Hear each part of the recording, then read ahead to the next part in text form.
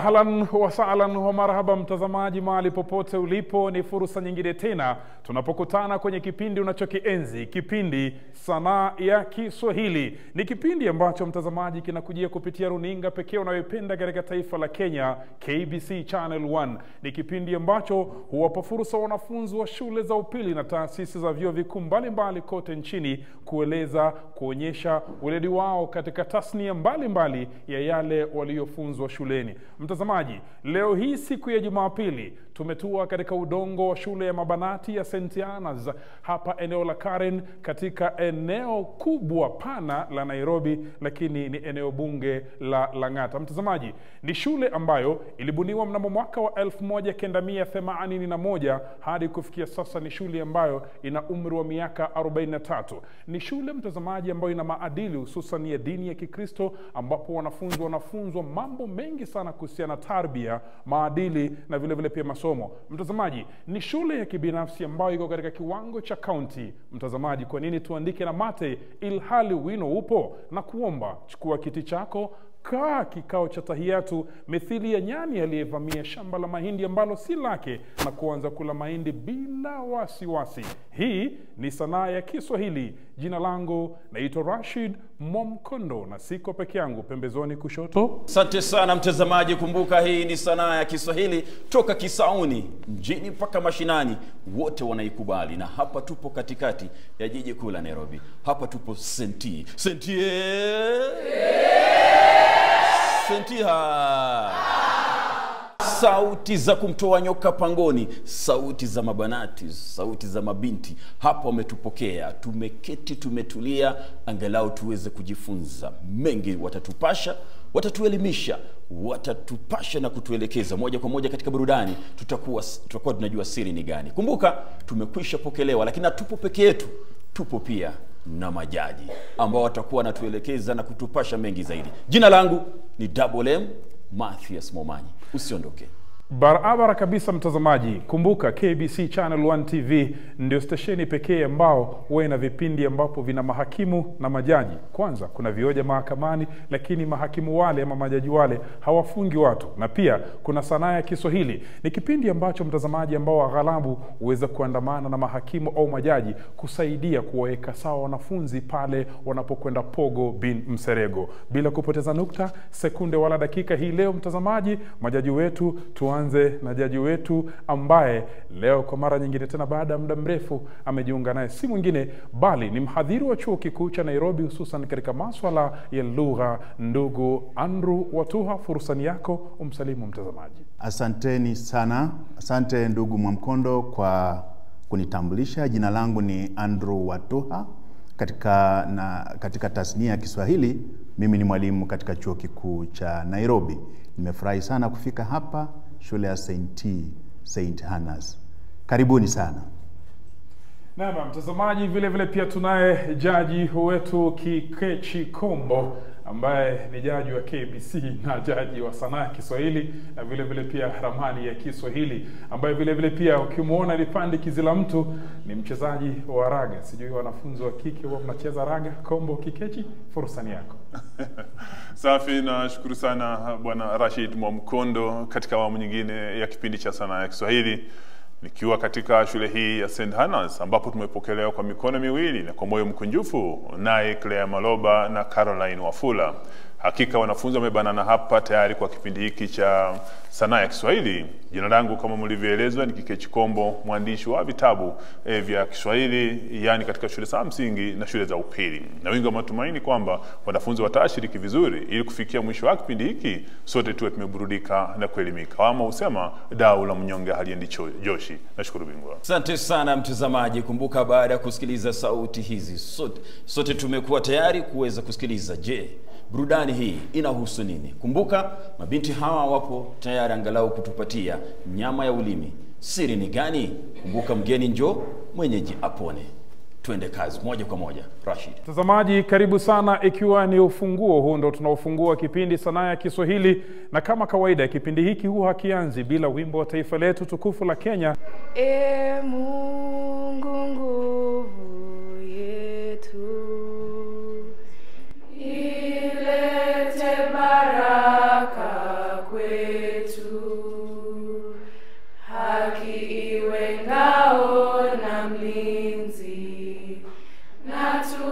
tukae na udugu, amani na uhuru, raha tupate na ustawi. Kipindi Sanaa ya Kiswahili kwa sasa ndo kinaanza rasmi mtazamaji. Ni kipindi ambacho kina sehemu 4 kuu, na bila kupoteza nukta, sekunde wala dakika, sehemu yetu ya kwanza ni kipaji changu. Mtazamaji, sehemu yetu ya kipaji changu tunajaribu kuangalia uwezo wa wanafunzi katika mambo mbalimbali ambao Mwenyezi Mungu amewapa, hususan katika talanta. Siku hizi mtazamaji, si lazima uajiriwe afisini, si lazima upelekwe mahali, hapana. Talanta yako, kipaji chako ndicho ambacho kitakusimamia. Wengine wetu na tuona tumesimama hapa licha ya kwamba tumepata elimu msingi ya msingi ya sekondari na chuo kikuu, lakini vipaji na talanta ndo vinafanya tunalipa karo na tunakula sima na tunaanguka nayo. Bila kupoteza nukta wala sekunde mtazamaji, kipaji changu. Mbele yenu ni wasichana wa Mtakatifu Hana, tayari kuwakariria shairi lenye mada wasia. Karibuni. Huna wakati mufti, vijana na usia, msije juta laiti, mkaamba sikuambia, si hayati si mamati, vijana hii ndo dunia, uonapo vyangaria, tahadhari vitakula. Japo aula kushufu, ya machoni yavutia, dunia watu dhaifu, yaungua nasikia, vijana na wasarifu, falau mkisikia, uonapo vyangaria, tahadhari vitakula. Jepusheni na zina, mlale penye sheria, msije andamana ba, makaa kujipalia. Jepusheni na zina, madhari kukariria, unapo vyangaria, tahadhari zitavuna.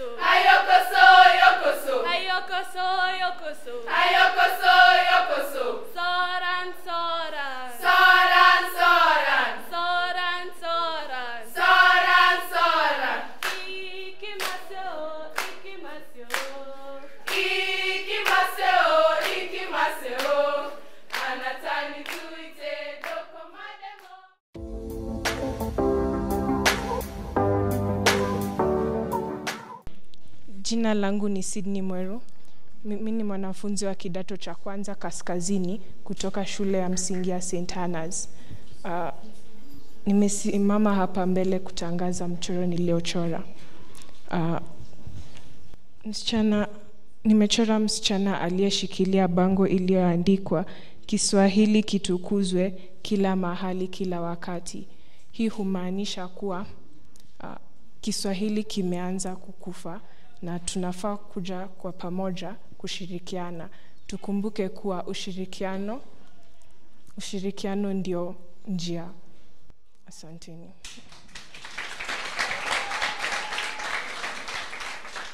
Jina langu ni Joy Dollars. Niko katika kidato cha kwanza. Niko katika shule ya St. Hannah's. Huu ni mchoro wangu. Inamaanisha kuwa jinsia ya kike hawapewi nafasi ili ya kujieleza katika jamii. Shukran.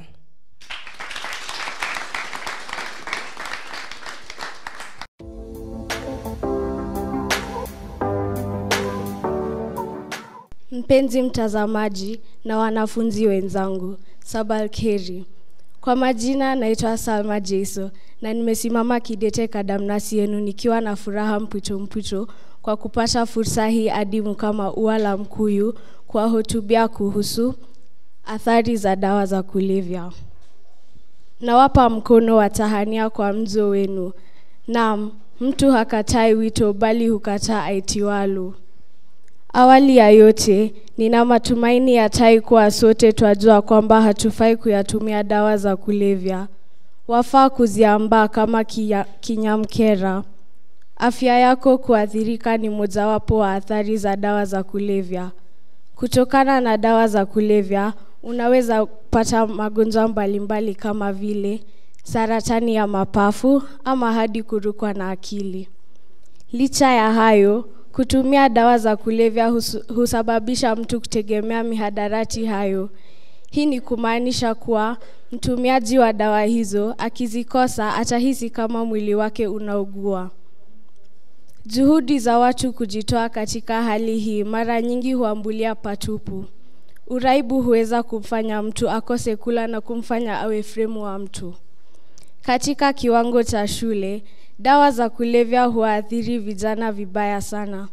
Dawa hizi huua seli za ubongo za mwanafunzi bora na kumfanya asiwe makini darasani. Barabara kabisa mtazamaji, kufikia hapo ndipo tunapoikata mikatale ya sehemu yetu ya kwanza kipindi Sanaa ya Kiswahili. Nadhani mtazamaji, siku zote Waswahili wanasema mwenye macho haambiwi tazama. Wewe ambao umekodoa macho yako kodo kwenye runinga ya KBC Channel 1 umeweza kuona vipaji vya baadhi ya wanafunzi hawa katika wasilisho ama mawasilisho mbalimbali. Lakini kwa sasa mtazamaji, kipindi hiki kitakuwa kinachukua pumziko fupi, lakini usicheze mbali. Hivi punde mwenzangu mwalimu Mathias Momanyi atakuwa anarudi papa hapa nilipo mimi, lakini tofauti yeye hata simama kama mimi. Atakuwa na yani utaona tu mtazamaji kwenye kipindi, ikiwa ni bunge la mwanafunzi na vile vile pia chemsha bongo. Zidi kutazama.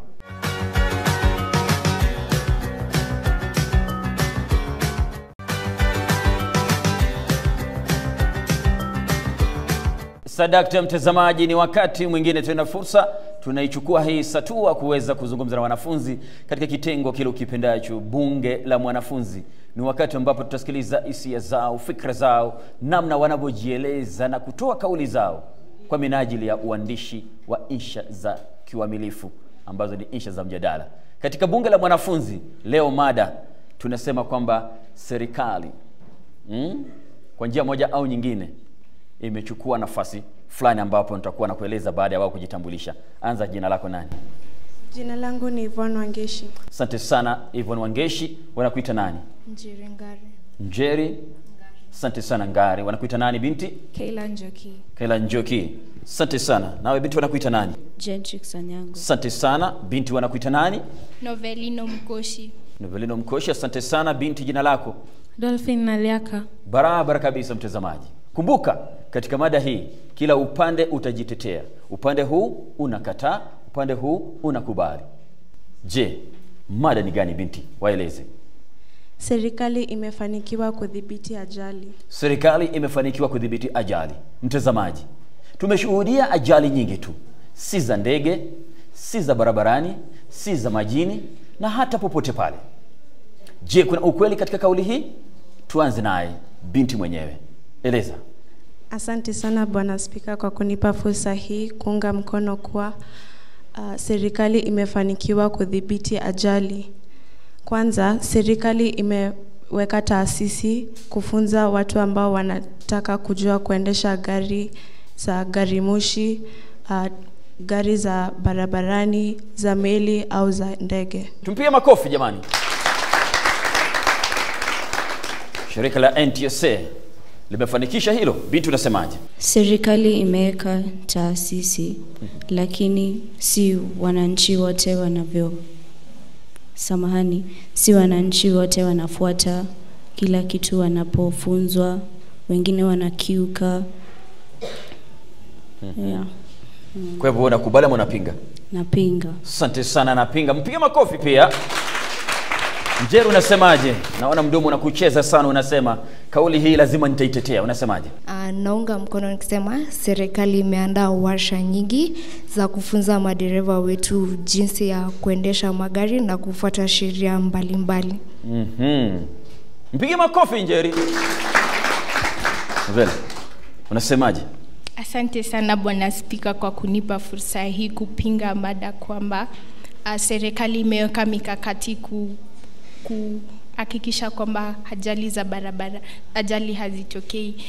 Ningependa kukataa kwa kuwa mfano askari wa trafiki wanapowekwa barabarani wanachukua hongo na kuacha magari ambayo si mamati si hayati kuwa barabarani na kubeba abiria wengi kuliko kiasi. Hili linasababisha watu wengi sana kupoteza maisha yao. Naam. Piga makofi huyo. Binti unasemaje?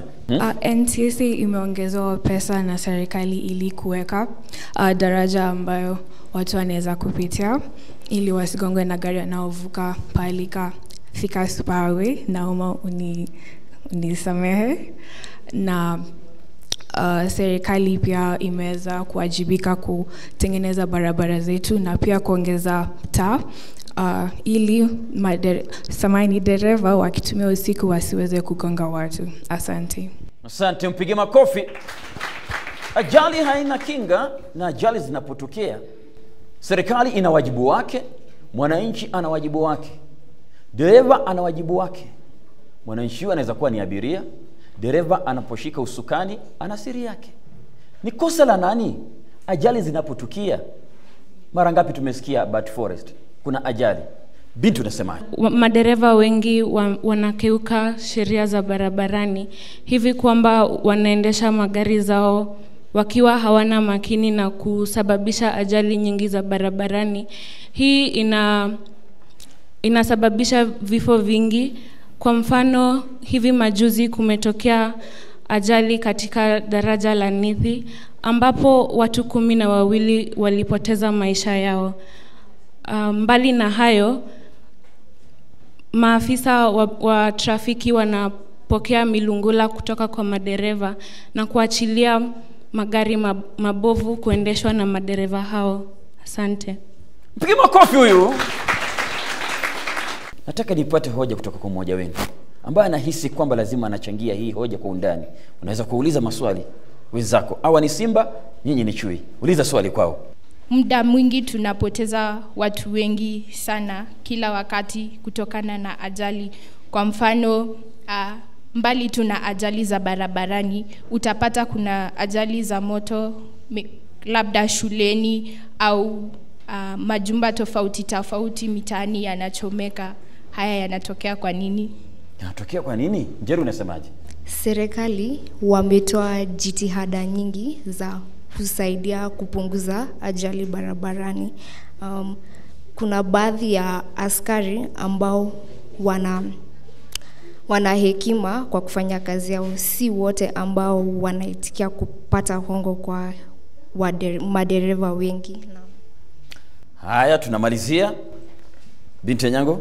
Hata kama serikali imetoa mikakati ambazo wananchi wanafaa kufuata, kwa nini bado kuna ajali barabarani? Asante kwa kunipa fursa ya kujibu swali yako, na nitasema kwa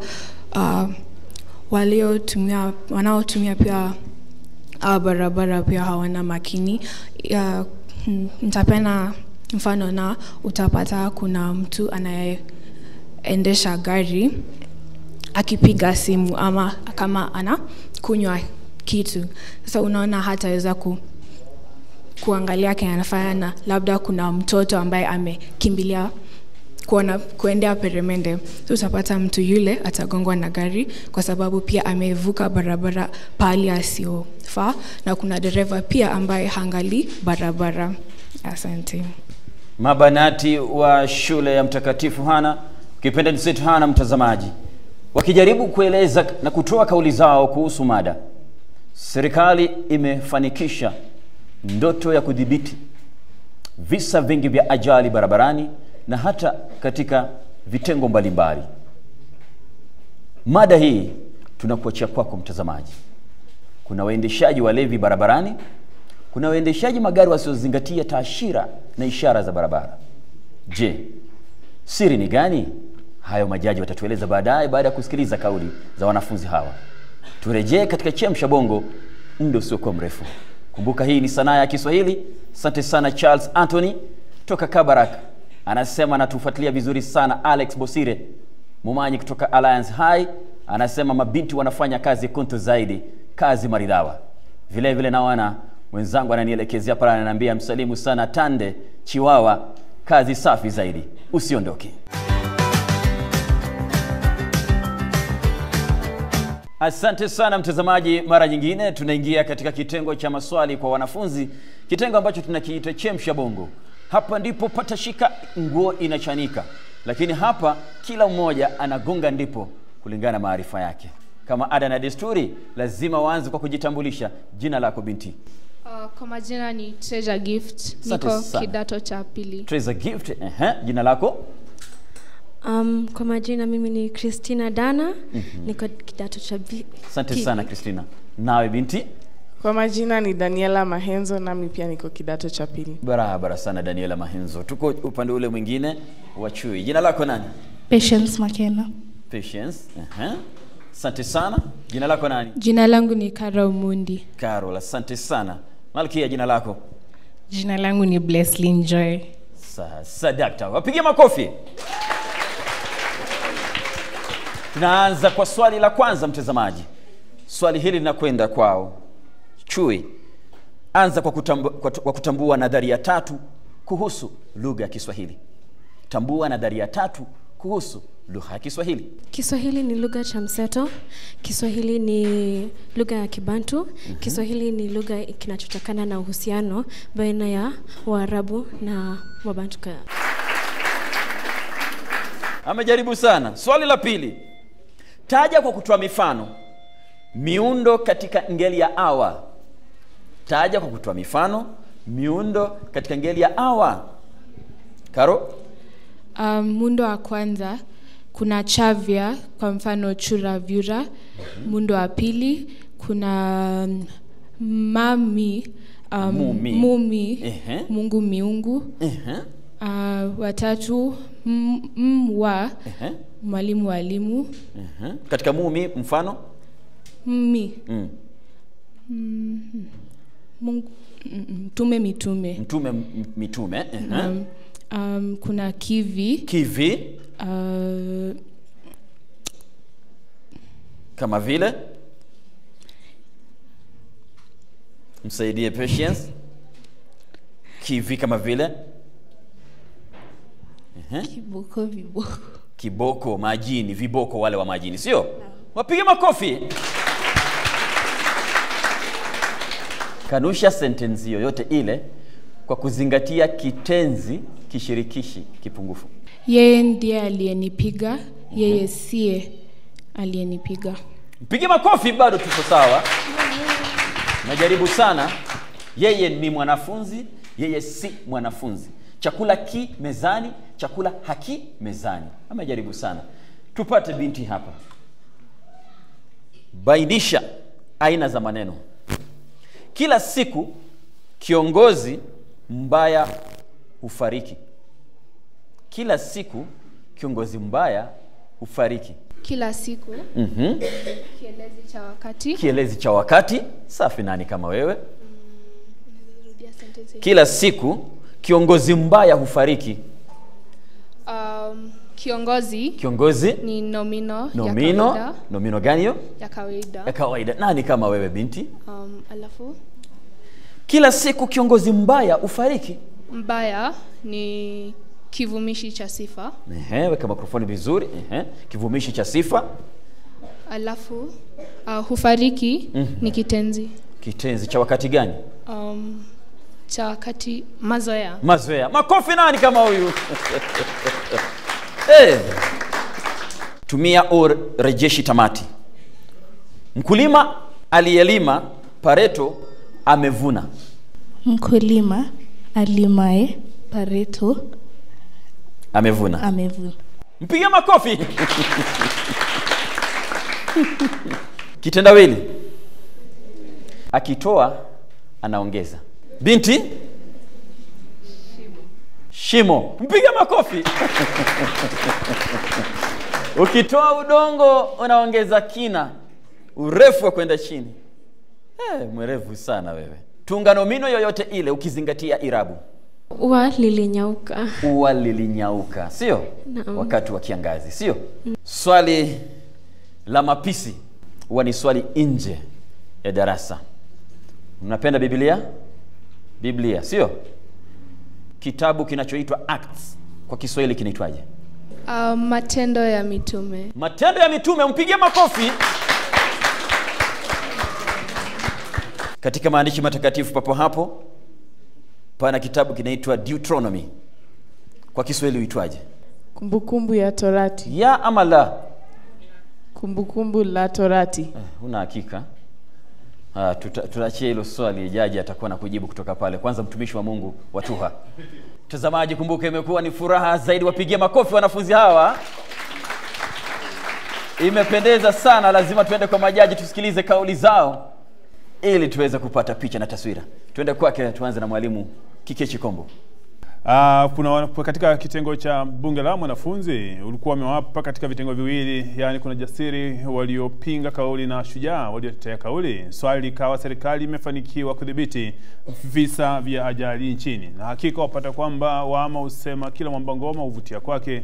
Wanafunzi wakawa wameafiki sana malengo na kuweza kuelewa swali hilo la mjadala, ambapo wakaweza kubaini kulikuwa na visa vingi mno ambavyo serikali imejaribu mikakati ambayo serikali imeweka hususan katika kudhibiti hali hii. Kwa mfano, kuimarisha sheria za barabarani, ambapo kuna wale wanaotumia barabara kama wale waendeshaji pikipiki wanatumia helmeti, alafu vile vile kuna abiria wanafunga mkanda pamoja na dereva. Pia kuna vidhibiti mwendo ambao vinazingatiwa. Pia kuna campaign za elimu kwa umma, ambapo wanawaashiria hasa kuzingatia alama za barabara wanapotumia barabara. Pia kuna uboreshaji wa miundo misingi au miundo mbinu. Kwa mfano barabara bora, pia kuna daraja za kisasa, na wakaweza pia kubaini kwamba matumizi mabaya ya daraja. Kwa mfano kuna ajali ambayo imetokea hivi majuzi kule maeneo ya barabara katika mto Nithi. Alafu kuna matumizi ya teknolojia, ambapo pia kuna matumizi ya kamera, ambapo kamera hizi moja kwa moja zinaandama na kuweza kubaini kasi ya dereva ambapo anatumia. Kuna ukaguzi pia wa vyombo vya usafiri, ambapo hasa vyombo hivi vinarejelewa kwa nini? Ili kuweza kuzuia ajali. Katika kitengo chache mshabongo, bingwa wanafunzi kwa hakika Bi Maloba na Caroline hakika wameweza kuandaa wanafunzi hawa na kuweza kubaini na kujibu asilimia kubwa sana ya maswali. Katika swali la mapisi Acts, natumai wale kitabu kile ukabaini kwamba matendo ya mitume, Deuteronomy ni kumbukumbu la Torati, wakaweza kubaini. Hakika bingwa katikati ya asilimia 100 ndio watunukia hawa wanafunzi asilimia 85. Nashukuru. Tusikilize mzee wangu wa kazi Daktari Andrew Swali la mjadala katika mtihani wa insha si kwamba uwe na hoja nusu binusu, kwamba kama ni 4 alafu kuna la. Anza na hoja ambazo ni nyingi, na hivyo ndivyo yalivyojitokeza yalivyojitokeza kwa haya makundi mawili. Na kwa vile Mwalimu Kombo ameweza kutaja kwa kindani yalivyokuwa, mimi nitatathmini kwamba wanafunzi ambao walitaja kwamba serikali haijafanya sana, hakika walinishawishi. Wale ambao walitakiwa kusema kwamba serikali imefanya, walikuwa na hoja nyingi ambazo zilikuwa wazi kama meno ya ngiri, na amezitaja Mwalimu Kombo.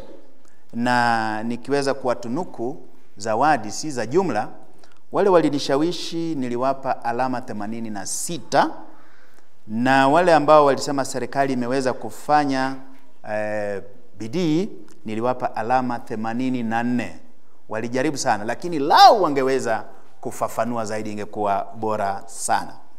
Tuwapigie makofi hawa ambao waliweza kunishawishi. Tutaenda kwenye mapumziko, tukirudi tunaingia katika fasihi. Tutafanya uchambuzi wa kina, tujue siri ya lugha ni gani.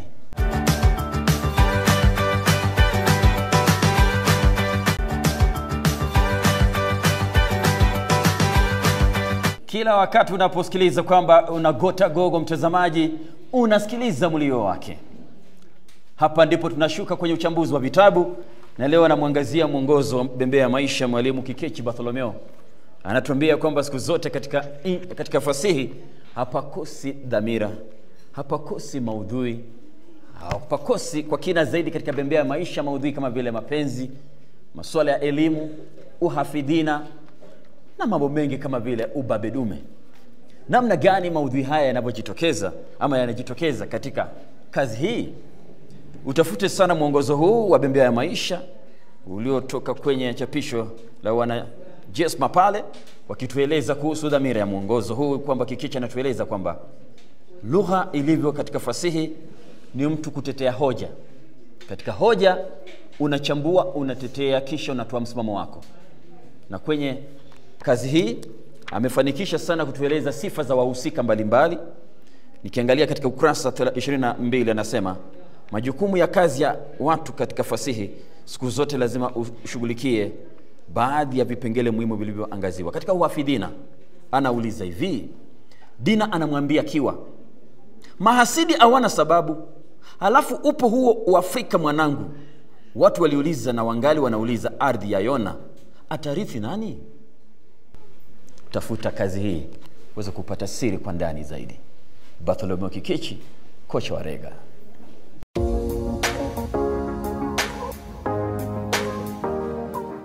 Mtazamaji,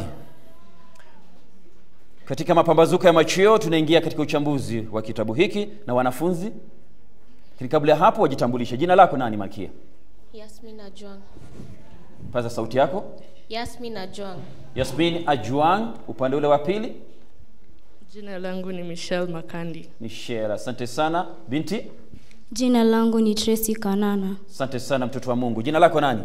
Jina langu ni Miriam Wanjiru. Asante sana. Shiro? Jina langu ni Noela Chioma. Asante sana Noela. Jina langu ni Dolphin Naliaka. Asante sana mwana wewe. Tunaingia katika fasihi. Tunaangazia kifo cha Suluhu.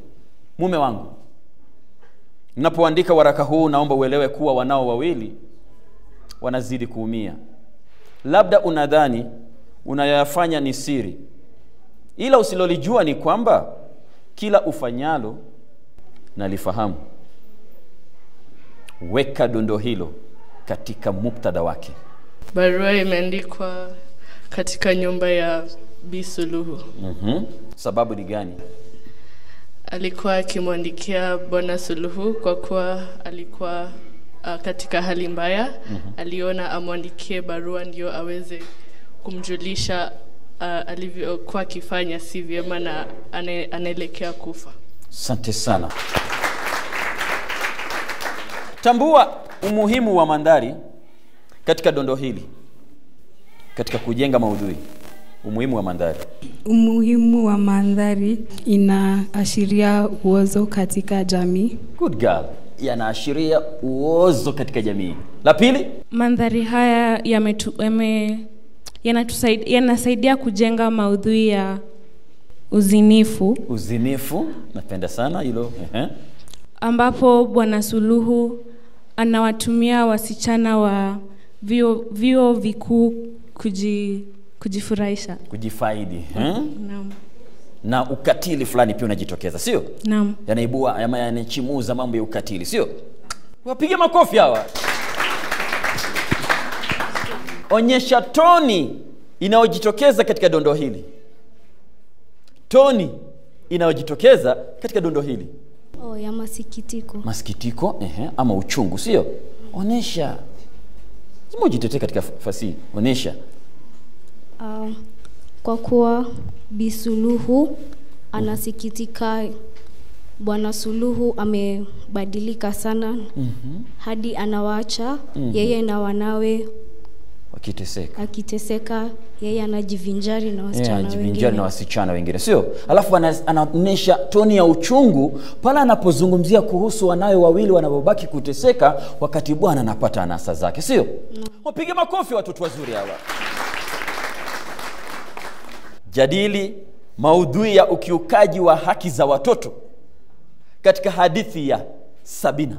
Ukiukaji wa haki za watoto inadhihirika pale ambapo Sabina anapigwa na shangazi yake. Na hakika mbona bahatisha tu.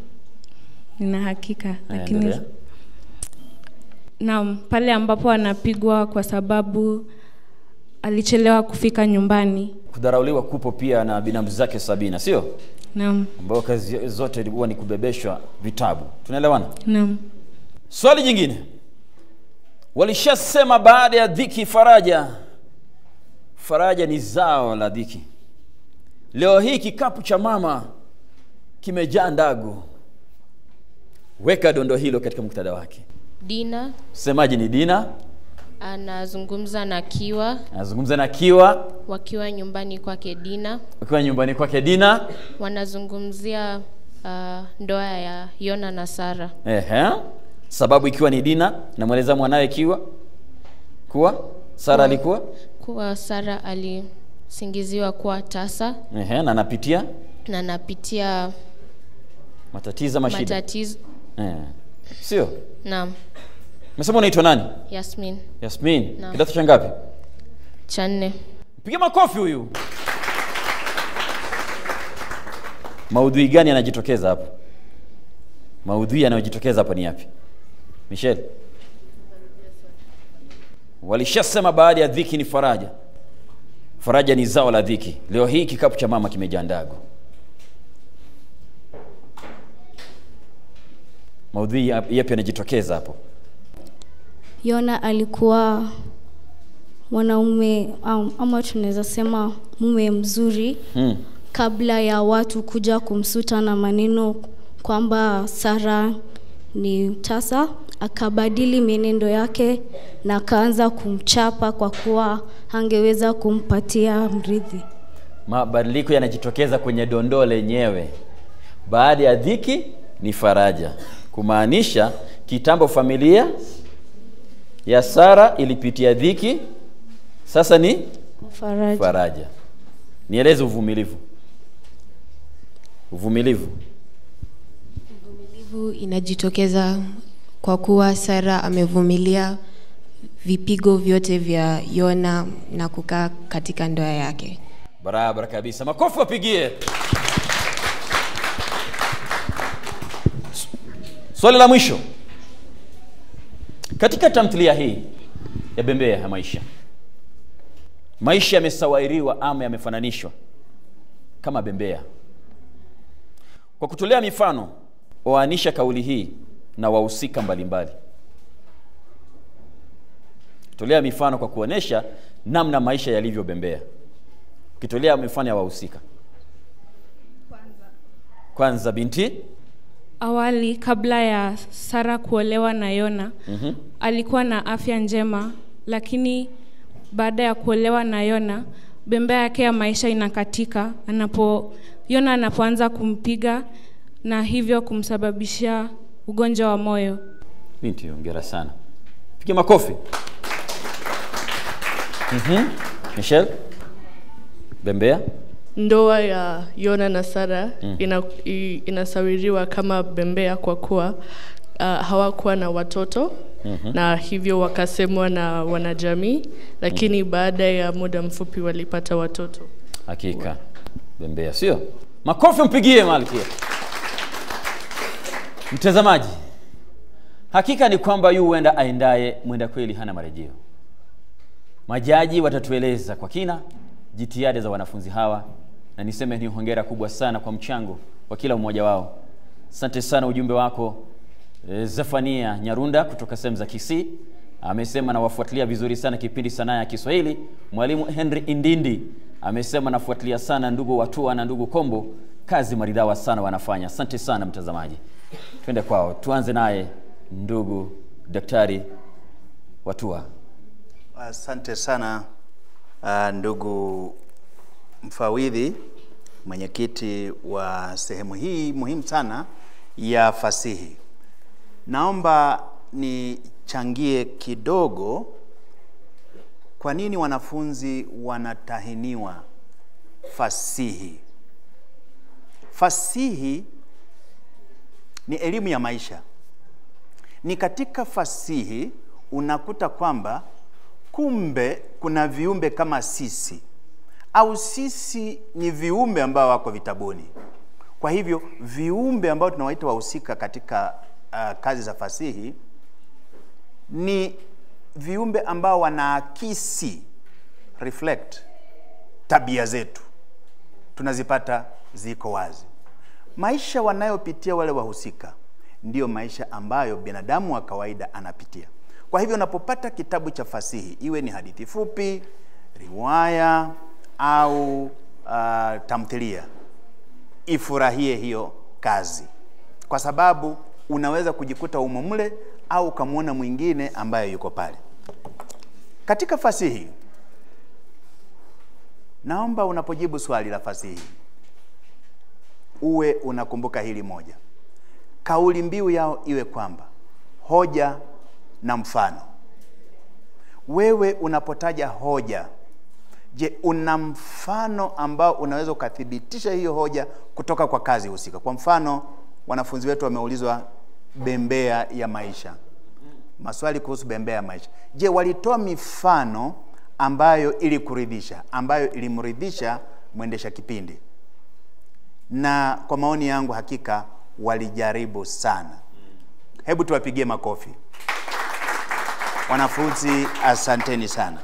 Na nikimalizia, ili mwalimu Kombo aweze kukamilishia, umuhimu wa mandhari ndilo lilikuwa swali la kwanza.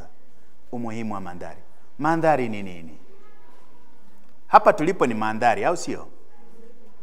Ni mandhari ambayo ni ya ukumbi, na kuna mambo ambayo tunayapata katika ukumbi. Katika kitabu, katika fasihi, mandhari yametumika kwa sababu nyingi. Na yanapotumika, kama ni kule ufukweni, baharini, kama ni jangwani, msituni, darasani, huwa mandhari yale yamejengwa na mwandishi kuibua nini? Kuchangia nini? Kuonyesha nini? Je, mandhari haya yametumika vipi kuendeleza maudhui na dhamira ya kazi husika, iwe ni riwaya, hadithi fupi au tamthilia? Naomba kuachia hapo. Wanafunzi ambao wamechangia, hongereni sana. Asante. Makofi kwake jaji. Tusikilize jaji mzee mrefu barani Afrika, Kombo bin Shwari. Maswali yalilenga katika vitengo viwili ambavyo swali katika kitabu cha Bembea ambacho kimeandikwa Timo Dharege. Natumai daktari ameangazia vizuri sana, na pia katika Mapambazuko ya Machweo ambacho kimeandikwa na Fibian Mtama na Lutomia. Katika swali la kwanza hasa ule katika hadithi ya kifo cha Sulubu, na wapata kwamba hasa vitendo hivi hasa vilitendeka wapi, kwa sababu barua ndiyo ilikuwa wanafunzi walibaini kwamba barua ilikuwa imeandikwa na Bi Suluhu na ilikuwa mlenga Suluhu mwenyewe ambaye moja kwa moja alikuwa ameambaa ama ameitaliki aila yake, na wapata kwamba alikuwa na muda mwingi wapata kwamba badala hata ya kushughulikia eneo lake wapata kwamba alikuwa anashiriki masuala ya anasa na pia ufuska. Na hasa masuala nani anayesoma waraka huu ni Abigail, ambapo walikuwa katika pale kwenye hoteli na wapata kwamba akaweza kubaini. Na katika kitengo cha hicho ambacho tunatumai wanafunzi waliweza kubaini aliyesema na alimwambia nani, na katika kitengo cha mandhari, hasa mandhari haya namna na daktari alivyoelezea hasa alichibuza nini, kuna maudhui ya uozo ambayo ilikuwa yamejitokeza na kubainika kupitia kwenye ule waraka na kupitia namna wale ambapo pia walipokuepo. Pia wapata kwamba ikaibua mandhari ya unafiki ambapo ulikuwa umebainika, pia kuchimuza ukatili, pia kukuza maudhui ya mapenzi kwenye kadhia. Alafu vile vile ilifichua kutowajibika kwa Suluhu kwa familia yake. Katika toni natumai wanafunzi walibaini kwamba ilikuwa ni toni ya machungu, kwa sababu pata kwamba Suluhu alikuwa anaandika mateso yale ambayo alikuwa anayapitia namna alivyokuwa akisimulia. Jadili maudhui ya ukiukaji wa kazi za watoto katika hadithi ya Sabina. Hapa walikuwa wanamlenga mhusika mkuu, na mhusika mkuu hapa ni Sabina mwenyewe. Na wapata kwamba Sabina alikuwa anawazia namna atakavyojiri, na alikumbukia maneno ya mwalimu wake ambapo alimueleza kwamba katika elimu mizizi ya elimu ni michungu, lakini matunda yake ni matamu. Na hapa nini kilichokuwa kinafanyika? Sasa alikuwa anawazia na alikuwa anapenda kwenda kufanya mtihani wake. Lakini mwanzo aliwazia nini matatizo ambayo alikuwa anakumbana nayo katika maisha yake, sababu tunakumbuka kwamba mamake Nyamboke na alimzaa na baadaye akaaka kwanza na akiwa katika kidato cha pili. Kwa hivyo kwamba hapa tunaona kwamba kuna mtoto aliyekuwa ananyimwa haki ya masomo, pia kukatizwa masomo. Tunamwona kufanyizwa kazi za utumwa ambapo alikusanya kisonzi na vile vile kwenda kuuza maziwa, pia hasa kutolinda hasa kudharauliwa na binamu zake kama alivyosema Mathias Momanyi. Lakini unapata kwamba kulikuwa na mmoja ambaye Mike ndiye aliyemsaidia kubeba vitabu akipeleka wapi pale alipokwenda malishoni. Pia anajaribu kunyimwa bahati ya kuendeleza na elimu yake. Hasa hapa nini kinajojiri katika awamu hii ni kwamba tunaona kwamba mjomba wake anampangia kumuoza, lakini wapo kwamba amefanya vizuri katika mtihani wa kitaifa na anabahatika kwamba swala hilo linatibuka na anaendeleza elimu yake. Kwa hivyo haya ndio yaliyojiri. Natumai wanafunzi wamejaribu bingwa, na katika awamu hiyo nitawapa wanafunzi hawa 80%, yani A. Nashukuru bingwa. Tumpige makofi huyo. Kumbwaya aisemi uongo, mtazamaji. Na wanafunzi hawa wamefanya juhudi na jitihada za wazi. Sekunde za kuhesabu, mwenzangu Rashid Mohamed atakuwa na shuka na burudani tuweze kuona namna wanafunzi hawa wana vipaji zaidi ya vipaji. Wanasakata rumba na tusikilize namna wanavyosadiki. Sentana ze? Sentana za? Bora tu enjoy. Safi zaidi, usiondoke.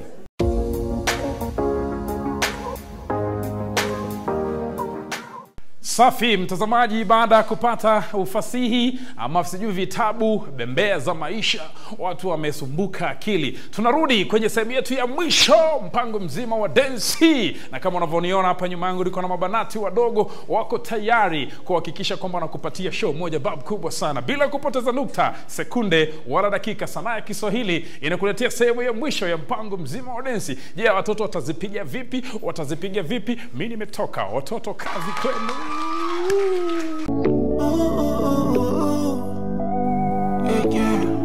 Heels play.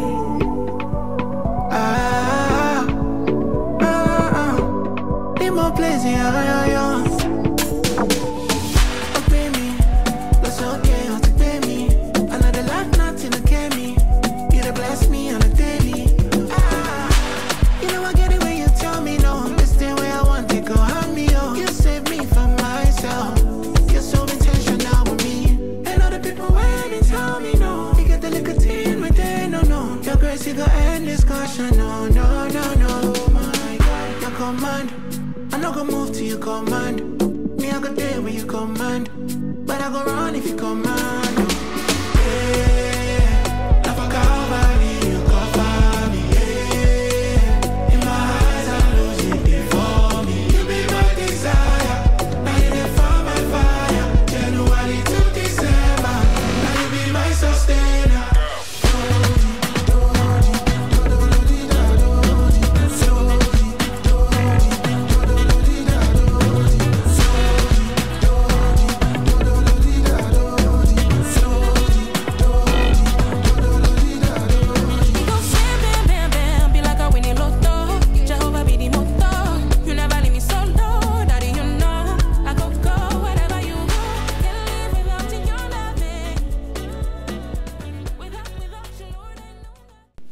Barabara kabisa mtazamaji, imekuwa ndio siku ile ya ndovu kumla mwanawe, siku ambayo tulikuwa tumeisubiri, hatimaye imetia nanga. Furaha iliyoje kwa wote ambao wamefanikisha shughuli hii.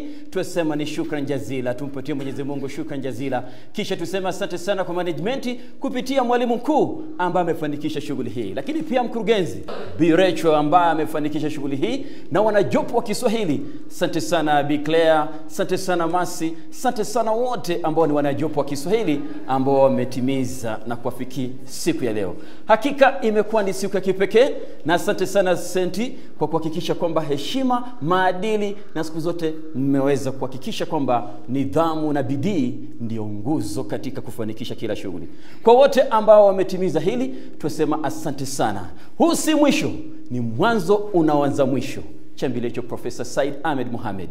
Lakini kumbuka, Jumamosi nyingine tutakuwa kwingine katika siku kuu ya Jumapili kuhakikisha kwamba sanaa ya Kiswahili inakujia mbashara katika kaunti tofauti ama katika shule tofauti. Kumbuka, hapa ndipo furaha na burudani vyote vinasonga kwa sambamba. Jina langu ni mtu kwao, Mathias Momanyi. Usiondoke, na kwambia kwa heri. Bila shaka mtazamaji wa Swahili wa kwenda Pogo bin Mserego alipobainisha bayana siku zote kisu asili yake ni butu. Makali yake ni kutokana na unowaji wake. Kinaponolewa ndio kinakuwa na makali. Na siku zote pia wahenga hawakukosea walipobainisha bayana. Ukizungumza sana utasikizwa kidogo, na ukizungumza kidogo utasikizwa sana. Tathmini yako mtazamaji. Kufikia hapa, hatuna budi kulikamilisha jamvi la kipindi Sanaa ya Kiswahili moja kwa moja kutoka udongo wa shule ya mabanati ya St. Hannah's katika eneo hili la Karen, ukipenda eneo bunge la Lang'ata, na vile vile pia kumbuka hili ni Gatuzi 047. Kama alivyoomba mwenzangu Mathias Momanyi, tunasema shukran sana kwa wadau wote waliofanikisha kipindi hiki siku hii ya Jumapili hadi Jumapili ijayo. Wakati sawa na huu, kipindi sawa na hiki, ila shule tofauti. Kwa niaba ya wote ambao wamefanikisha kipindi hiki, tungependa kutoa shukrani zetu za dhati kwa mwalimu mkuu wa shule hii Bi Rachel Gatana. Asante sana vile vile pia wakurugenzi wa sekta ama idara ya Kiswahili katika shule hii, walimu Bi Caroline Wafula na kupigia saluti, na asante vile vile pia Bi Clara Malaba kwa mchango wenu mzuri. Kutoka kwangu nasema sina la ziada. Endelea kuburudika na vipindi vyetu mbalimbali. Jina langu litasalia kuwa Rashid Momkondo. Maasalam. Heshima na simama, kujificha sikubali, nitamke hima hima, mambo yalo ya kweli. Bayana neno nasema, tutukuze Kiswahili, Kiswahili kitukuzwe, kwani lugha ya taifa. Baba, mama na vijana, ndugu zangu wa dhama, lugha kitu cha maana, kwa kila nchi heshima. Watu wanapokutana bila lugha watakwama, Kiswahili kitukuzwe.